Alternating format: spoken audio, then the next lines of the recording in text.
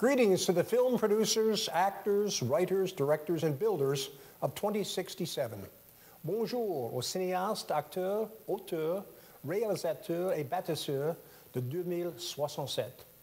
As Governor General of Canada, I was pleased to be asked to add a message to this time capsule in 2017 as we mark 150 years since our country was formed. On m'a demandé d'exposer mes visions, mes espoirs de ceux et celles qui travailleront dans l'industrie canadienne du film dans 50 ans. Pour ce faire, j'ai choisi de reculer de 400 ans. 400 years ago, Shakespeare was hard at work writing masterpieces that would last for centuries. No doubt his works live on in 2067. One of my favorite lines was delivered by Polonius, who plays the fool in Hamlet. Polonius is speaking to his son Laertes, who is leaving to attend university, when he says, "This, above all, to thine own self be true, and it must follow as the night the day. Thou canst not then be false to any man." To thine own self be true, a useful bit of wisdom across the ages. Sois loyal envers toi-même. Quelle sage parole, peu importe le siècle. Les meilleurs cinéastes et réalisateurs canadiens ont su être loyaux envers eux-mêmes, et je suis sûr qu'il en sera de même en 2067. From the year 2017, I wish you a happy 200th Canadian birthday and every success in your film and media efforts.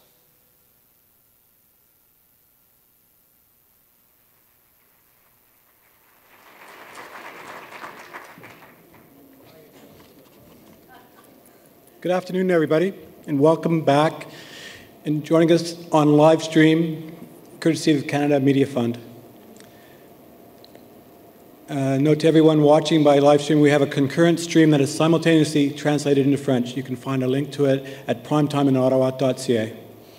Before hearing from Minister Joly, I'd like to turn to Rena Fredicelli of Women in View, who is here to give us an update on their 2 Times More initiative, which aims to double the number of Canadian women directing live-action TV in 2 years. The initiative was launched exactly 1 year ago here at Prime Time, and Rena's here to give us an update on how the initiative is going. Rena?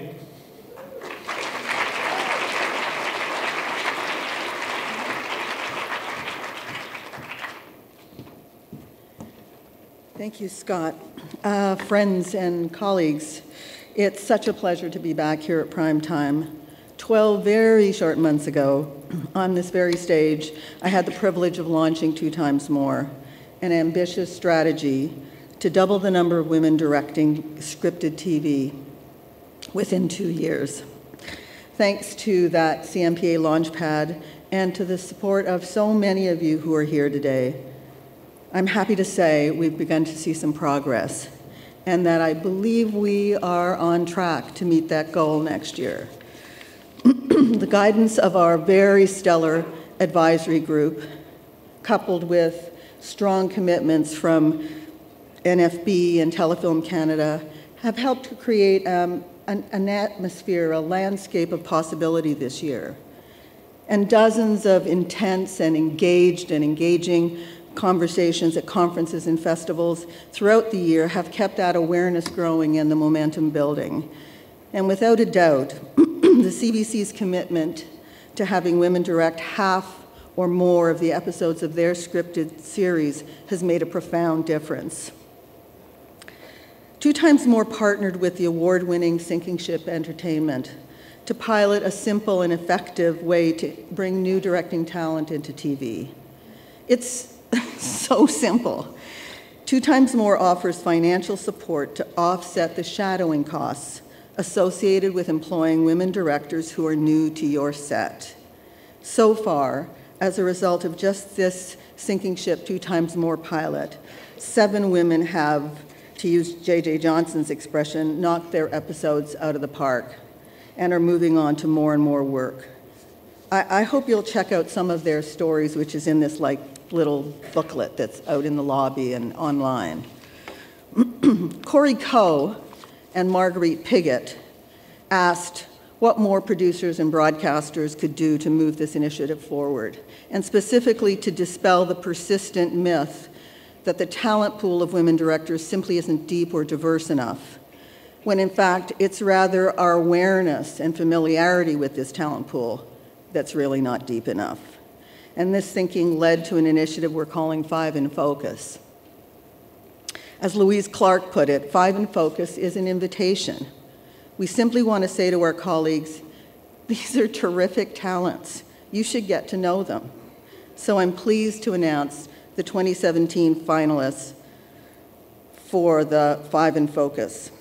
And they are Gloria Kim,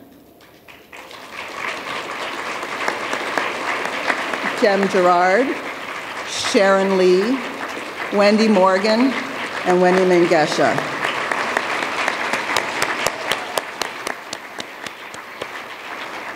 Apart from the attention they're sure to get from all of you, these directors will receive $2,500 in services from William F. White, and they'll participate in a networking day hosted by Telefilm Canada, and they will enjoy the Whistler Film Festival, the Vancouver Film Festival, and the Toronto International Film Festival. I can't wait till they're all household names, and I encourage you to get to know them before they're scooped up by our neighbors to the south. So we're off to a good start, but it's just a start. We're not there yet. We need every showrunner and every producer and every broadcaster in this room to commit to hiring more trained, talented, set-ready women directors this year than you did last year. And I look forward to being back here next year to applaud all of you for doing that and to announce that in 2018, as we come to the conclusion of our sesquicentennial celebrations, Canadian media has more than doubled its women directors, and full racial as well as gender equality is in our sights. Thank you. À bientôt.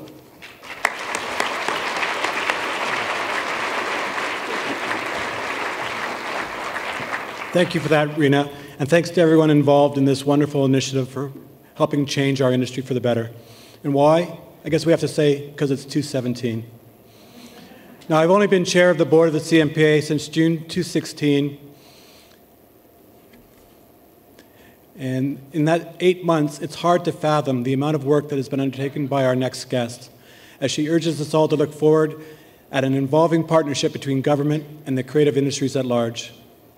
Not only are we celebrating the year of Canada's 150th anniversary, but we are in the midst of the most important cultural review in generations. Almost exactly 1 year ago on this very stage, Minister Mélanie Joly vowed to, in her words, hack the system in order to ensure a bright future for Canadian content in the face of the ongoing digital shift. And in the intervening year, she has done just that, launching the Canadian Content in a Digital World consultation. In addition to soliciting the opinion of Canadians through social media and online submissions, the Minister and her staff have traveled to cities across Canada, from Vancouver to Halifax to Iqaluit, seeking direct input from members of the creative industries on how to strengthen the discovery, creation, and export of our content in this rapidly evolving media landscape. And I must say, we at the CMPA took her exhortations to consult to heart, and we conducted countrywide town halls of our own to ensure that we understood the hopes, dreams, and fears of our members across the country. That input informed the submission we made to Heritage, and we think it reflects a very reasoned and well-researched approach, rooted in the here and now, but also embracing change and the opportunities of the future. It is our honor to welcome the Minister today to share what she has learned with Reynolds Mastin, President and CEO of the Canadian Media Producers Association, and all of us here. Please join me in welcoming to the stage Reynolds Mastin and the Honourable Mélanie Joly, Minister of Canadian Heritage.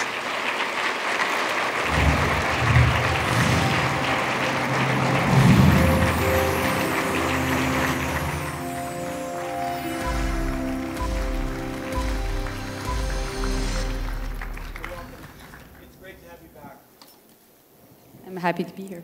With us at prime time. Yes, and I must apologize for the fact that I was a bit late. I was just with the Prime Minister in Montreal because of funerals of the victims of what happened, the terrorist attack that happened in Quebec. And therefore, I wish if we could take a moment of silence to honor the victims and also their loved ones that are affected by this tragedy. it makes us all the more appreciative that you're here, Minister Joly. One quick programming note before we dive in. There is going to be a media scrum with the Minister immediately following our Q&A right next door in the green room. And I believe we're going to start with the video.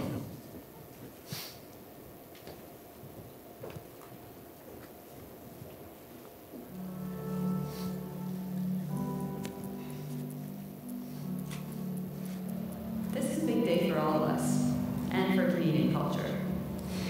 Your presence here today demonstrates that you, along with many other Canadians who are following us on social media, share the same goal of making our culture a catalyst for creativity, an engine for innovation, a vehicle for economic growth, and a cornerstone of our social cohesion. We talked about our obsession with export, talked about how we don't even really truly have the audience at home.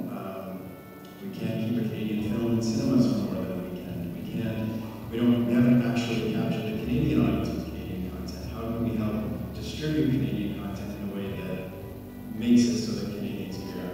And how can we keep the quality of that content very good so that we have a pride? J'ai l'habitude de dire, c'est pas parce que tu as l'écran sur les genoux que tu n'écoutes pas la télévision. C'est une façon différente d'accéder au contenu qui est essentiellement du contenu télévisuel, audiovisuel, avec une nouvelle façon de le consommer.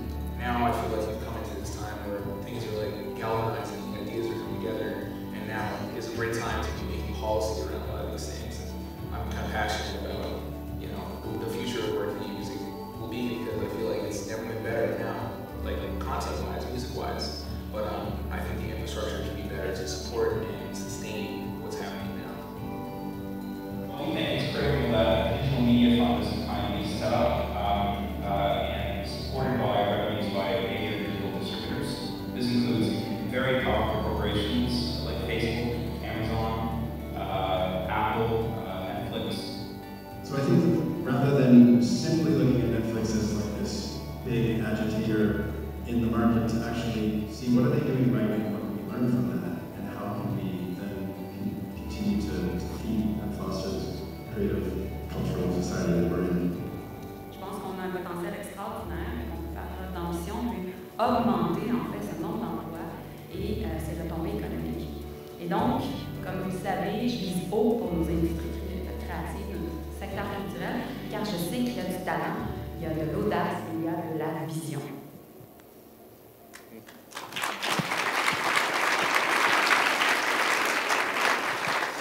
So that video is a great starting point for our conversations. So let's talk about the consultations. You did a series of town hall sessions across the country, met with hundreds, if not thousands, of Canadians, including some people in this room. I recognize some of the faces on the screen. Then you got hundreds of submissions through the online consultation process, where fortunately everyone agreed on everything, so it's smooth sailing from here. So now looking back, now that that first phase is done, how do you feel it went? I'm very happy. I'm happy that there's been an evolution in terms of people being engaged in this process. 30,000 people participated in this process. This is one of the most, how can I say, important public consultations in terms of the level of engagement within our government. And let's just say that we did many public consultations in 2016. Also what's interesting is we saw a broad range of people getting involved, maybe actors, musicians, producers, even private broadcaster, the public broadcaster, and also some telecoms and some digital platforms. So, and at the same time, people in the music industry, in the virtual reality sector, people in performing arts, working with the talking around the table with people that are much more in the film sector. So it was interesting also to have this conversation. I think that the time was just right. And that's why also I saw an evolution in the discussion and clearly a need for modernization. We know we have, in the next weeks I'll be doing that, we need to have a better sense of what are the Indigenous perspectives, and also we need to connect more with youth, and I'll be making sure that I'll do that in the next weeks to make sure ultimately that all voices are being heard. Vous auriez sûrement entendu toute une gamme. You would have heard many opinions, of course, but did any common themes emerge through the consultation process? Well, that's why we hired Ipsos, an independent firm, to produce a report that will be made public in the next couple of weeks. Of course, the issue is very complex. In this context, from what we heard, there is a lot of support for the three supports that we presented, the three elements we presented: the respect of choice of the citizens, while supporting our content creators who are at the heart of the ecosystem, and then make sure that we have a diversity of voices. And furthermore, that we support local content development, credible sources and reliable sources. And thirdly, to ensure that we have an economic and social innovation approach through our public policy. More regulation. Some others said there needed to be less regulation. Of course, that's the decision we'll have to take. And clearly some themes that I heard, the fact of having a platform agnostic approach. That was certainly something I heard strongly. The fact of having predictability when it came to tax credits. That also was, I heard that loud and clear. Having also an approach that could entice risk-taking, and also being able to scale up our businesses from startups to much more mature businesses. And what I really heard, again, loud and clear, was a need to have a balance between the social objectives and the economic ones. And that has always been the policy in Canada. That was certainly the thinking at the time when this policy was developed, and that's certainly something we'll bear that we'll bear in mind. You've spoken frequently about the need for Canada to have an export strategy when it comes to our cultural products, Canadian content. I know you're working on that. How close are you to maybe announcing something in that area? Well, first of all, in our last budget, we announced $1.9 billion in arts and culture, and that's the biggest reinvestment in 30 years, and we're the only G7 country reinvesting so much.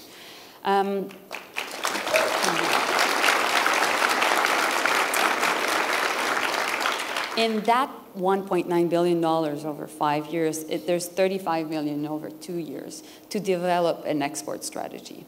And so we have been moving on this, and in the next weeks, in 2017 for sure, I'll be announcing our cultural export strategy. That will be the first time that Canada has a cultural export strategy. But more than that, we're moving on this in the sense that a couple of weeks ago, I was in China, and I had the chance to meet my counterpart. And we both agreed on the importance of opening our markets and collaborating politically to ease the opening of these markets. We both have at heart the growing our GDP in the creative industries. And so that's for the political level. That being said, in Shanghai, I had the chance to create an expert advisory committee to help me and help businesses, creative industries, businesses to enter the Chinese markets the Chinese market. And on this expert advisory panel, there is the Cirque du Soleil, Cavalia, people from IMAX, also minority media, the Sheridan College, and key executives, key Canadian executives working within Walt Disney. And so we've done that, and that is the first step to do commercial cultural missions. And we would like to do that in other key markets as well. It reminds me of what Jean Chrétien did many years ago, and they were very effective, and they also really helped brand the country as well. Well, you know, there's been a tendency for a long time to bring artists in these trade missions and to showcase the great creativity and the arts and culture of our country. And that was in the context of cultural diplomacy. And we believe in the importance of cultural diplomacy. But I also think that our sector is mature enough that we can really export quality content. And therefore, I believe that we can have these trade missions, but of creative industries only. And that's exactly my goal. I want to take you back to the Banff Film Festival, or Television Media Festival, that's the one, where you did a Q&A with John Moranis. And there was something that you said that really stuck with me, because he at one point asked you, Minister, when people are thinking about their submissions for your consultation, what are some of the things that they should bear in mind? And one of the things you said was that each of us should be consciously turning our mind to how our proposals will impact other stakeholders in the system. And that really resonated with me, and I think a lot of people in the room. And then, since then, I've reflected a lot on that, and so I wanted to ask you, is it really possible to modernize our federal cultural policy toolkit without creating winners and losers? Well, good question. I think that we need to have a holistic approach, and that was clearly my concern when answering this question. And I think maybe I added at the time that I wanted everybody to try to play the game of being in my shoes. I'm not sure everybody wants to be in my shoes right now. You can laugh. But that being said, I think that we need to be clear in terms of where we want to go. And where we want to go, we know that, first of all, we need to balance the social impact and the economic impact. And so in terms of the social impact, we have a clear social contract in this country. It's based on 3 pillars. The importance of both our official languages, so the reality of the English-speaking and French-speaking markets. The second one is about pluralism, so giving of course, recognizing the importance of minority voices. And the third one is the reconciliation with Indigenous people. So our policy making in every single field of policy making within government needs to take into account this social contract. The second thing is we are in a creative economy. And we have strengths in the field. So I certainly want to make sure that while developing this policy, we are creating good jobs, that we're creating good businesses, that we are creating an economy around it. And as I said, I really think that because we're I've said it so many times, but I think it's worth saying it again. We're the 3rd biggest exporter of musical talent in the world. We're the 3rd biggest video games producer in the world. Toronto is the 3rd biggest film and television production center in North America. We're exporting quality content in French and English around the world. We're winning great prizes at the Oscars, at Cannes. And also, we're leading the way when it comes to virtual reality and augmented reality. This didn't happen by fluke. this happened because of a great collaboration between government and businesses. And so bearing that in mind, I want to make sure that businesses can scale up and can be ready for what is happening right now due to technological changes and change in consumption on the parts of citizens around the world. And so basically, this is a shared responsibility. It's up for government to take that into account, but it's also up for business and content creators and the entire ecosystem to innovate and be ready for this change. And I think that we're pretty much the only country in the world having such a broad, actually the only country in the world having such a broad conversation. But I think that we are having it at the right moment, and that will give us, in French and in English and in indigenous languages also, the possibility to have our content out to market. I want to turn to what is my new favorite topic, which is regulation of OTT services. And we'll just throw in as well contributions by ISP providers. And there was a bunch of media reporting around focus groups that the Minister of Finance organized. And one of the topics that these focus groups talked about was how do you feel about these topics?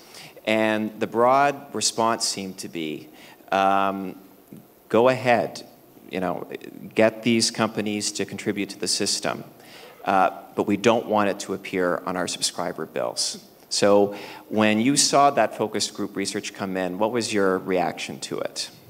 Well, I thought it was it's a legitimate reaction. And we're studying all scenarios. That being said, and I said that also many times, Canadians are anxious towards their cost of living. And they are anxious about the cost of their telecommunication services and their broadcasting services. And so we have to bear that in mind, and that's certainly something I bear in mind. You've spoken frequently about the success of Canadian producers on YouTube.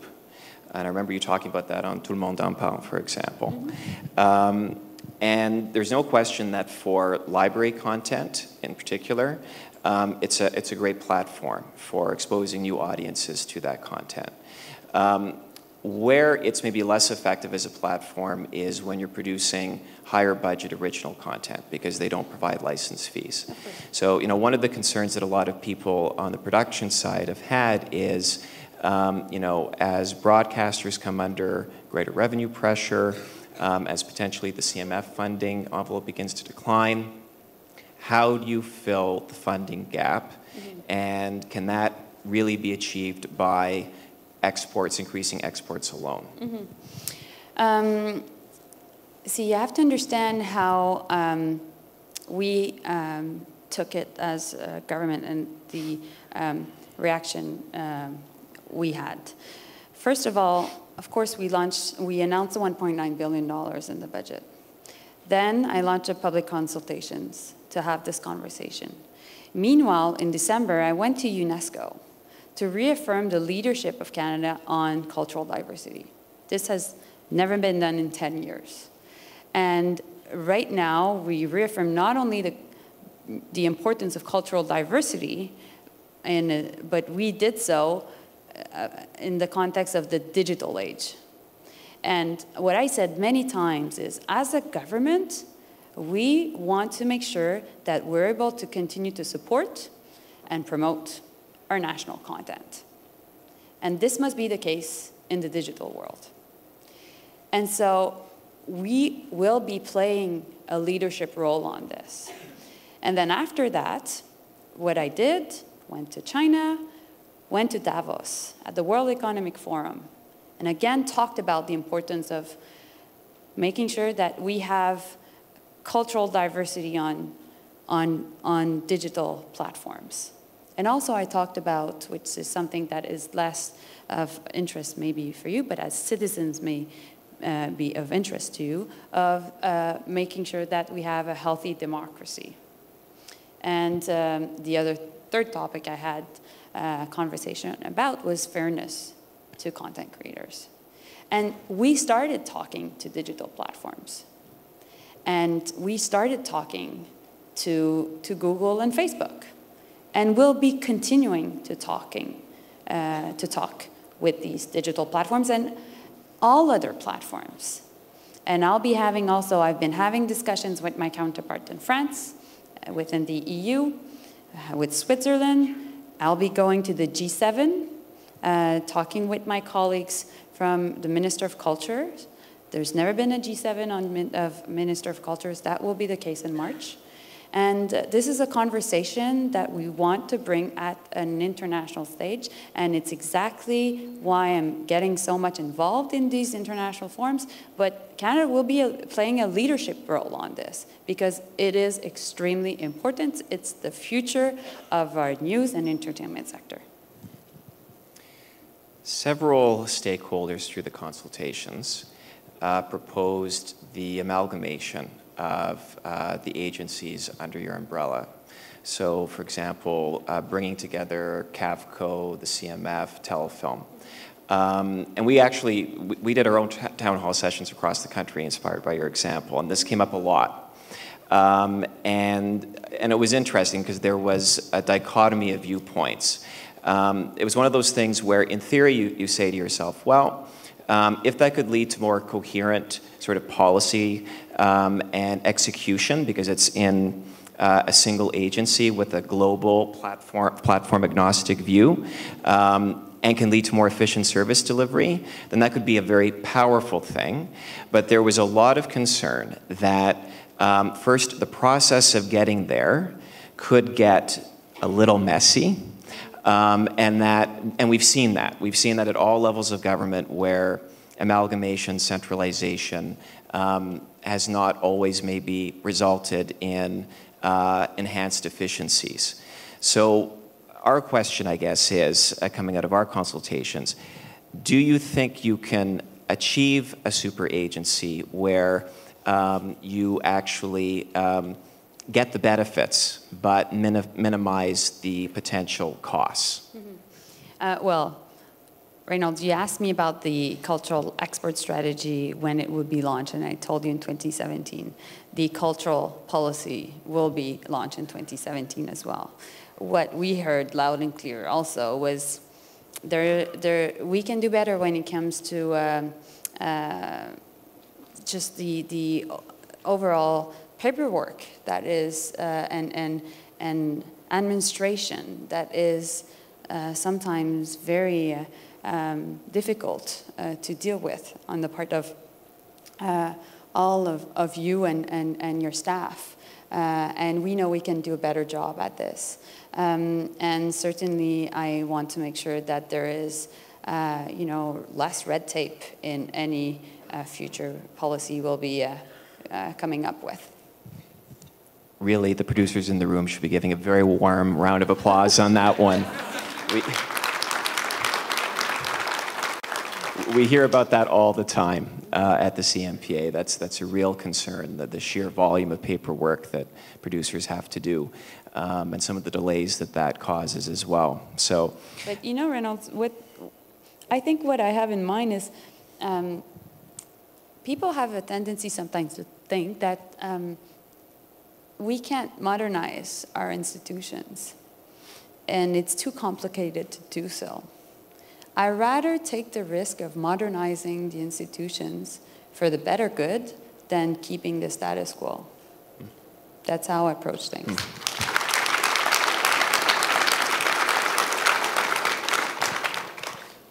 Vous avez parlé de faire tomber. You have spoken about how you're trying to break down ministerial silos, including having between heritage and international trade and innovation. Do you have plans to undertake specific initiatives with these departments? Yeah, that's a good question. Obviously, I work with innovation and international trade equally. First, my colleague D-Bank and myself worked on an innovation strategy, and me for the creative industries. So this is why we are looking at all the tools that can be developed to improve our businesses in that sector. And at the same time, for the cultural export strategy, I worked a lot with Krista Freeland. He was at International Trade before and who's now at International Trade. So it is a work that we work on together, all three of us. My colleague Navdeep Bains, which is the Minister of Innovation, on making sure that the creative industries are at the core of the innovation agenda. And so developing all the tools that are within the policy toolkit at innovation to be open to the creative industries, that's certainly things that we're looking at doing together. And also with my colleague that used to be at International Trade, which is now at Foreign Affairs, Krista Freeland. I worked with her on the cultural export strategy, and now I'll be working with my colleague François-Philippe Champagne. But let's just say that, you know, ultimately what I'm trying to do is it should be seamless for people in your industry, in your position to deal with government when it comes to creative industries. It should be easy, and therefore it shouldn't be siloed like we're organized. So that's why I'm working hard with them. I think it was last week. I think it was last week that you posted 4 openings for commissioners at the CRTC, the chair position, vice chair, and 2 regional commissioners. Mm-hmm. Deadline is February 20th for anyone who's interested in applying. So what are you looking for in terms of the qualities and experiences and expertise of potential candidates for those positions? Mm-hmm. Well, of course, we have an open and transparent process, so anybody in this room that wants to apply, please do. There's 4 positions that are open, and so we're looking for the best expertise. Of course, we want people that understand the mandate of the CRTC and the objectives of the CRTC, while understanding the broadcasting system, radio, television, and the entire digital shift happening. And so candidates actually, that have the experience and also the knowledge, because certainly this transition and this evolution of our entire ecosystem will continue, and the CRTC will be an important body, will be at the core of this ecosystem.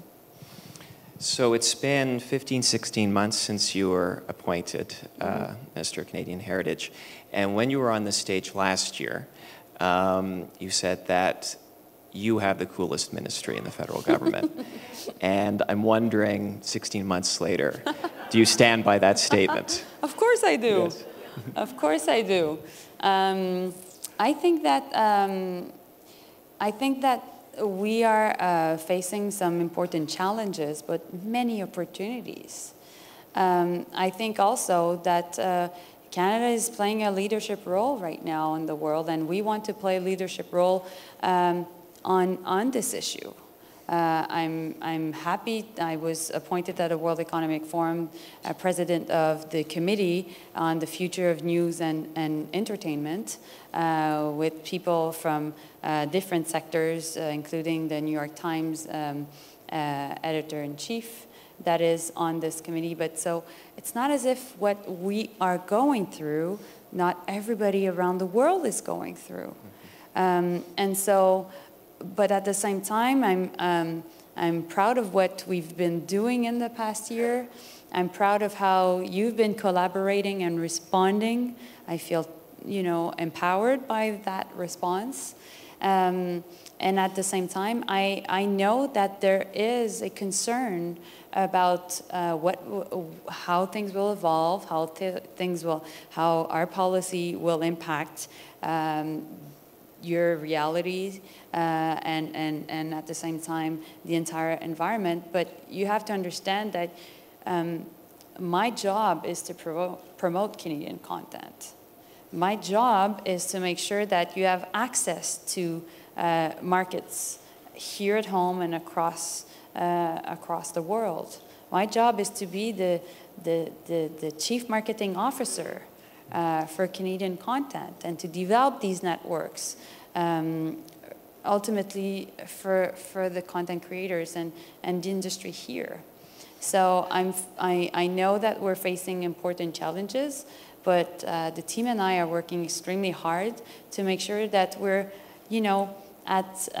we're ahead of the curve, because we need to be ahead of the curve. Because I think also changes are happening very quickly. And we need to make sure that we're resilient enough when facing these challenges. Now, because it's 2017, I can't not ask you about the 150th birthday celebrations. And Great as we question. yes, and we're getting, doesn't feel like it today, but July 1st really is right around the corner. And this is a really big deal in every sense. And on top of everything else that you have on your plate, you're responsible as well for the Canada 150 celebrations. So basically, you're responsible for hosting the best party in the 150 years that Canada's been in existence. So no pressure there. And best of all, it goes on for 12 straight months. So I'm just wondering, any particular events or initiatives that you're really particularly engaged by, would like to talk about? Yeah, well, of course, there's 4 themes in Canada for Canada 150. There's the importance of youth, environment, diversity, and reconciliation with Indigenous people. We launch everything on December 31st. On the public broadcaster was airing live in 5 cities. It was launched in 19 cities. So from Moncton to St. John's, Newfoundland, to Iqaluit, Whitehorse, Winnipeg, Montreal, Quebec, Vancouver, Victoria, Saskatoon. Anyways, I could go on. And 2 million people watched it live on CBC Radio-Canada. So that was, this never happens usually on December 31st, so this was a success. I'm really, really happy of how people reacted and engaged across the country. Of course, there are many, many projects in the context of Canada 150. Real Canada is one which is very interesting because it will be showcasing great Canadian films in different cities, from Sherbrooke to Toronto and also smaller communities. So that's great. And also TIFF is doing something for Canada 150 and also collaborating with institutions across the country to showcase great Canadian content in French and in English. So that's why, and I'm happy to say that these are funded projects, but I really hope all of you will seize this opportunity to celebrate and reflect on the last 150 years, but really talk about the future and think of how we can innovate and what will be the next 50 years. And how can we have a strong cultural diversity? How can we be a optimistic country and a future-looking country? And so if you can do anything, if you want to do anything from getting involved in your neighborhood and doing a block party up to having something within your industry with your colleagues and all, this is the right time of, this is our year. This is Canada's year. Well, one of my take-homes from this conversation, yes. One of my take-homes is that so long as OTT services and ISP services don't pass down to the subscriber level, what they should be contributing to the system, then it's all systems go. I'm not asking you to comment on that. In fact, the only other thing I want to say is we really couldn't ask for a more effective Chief Marketing Officer for our industry, Minister Joly. Merci. Merci infiniment. Thank you so much for being here again. Merci, Reynolds. Hope to welcome you back next year. For sure. Thanks. Merci.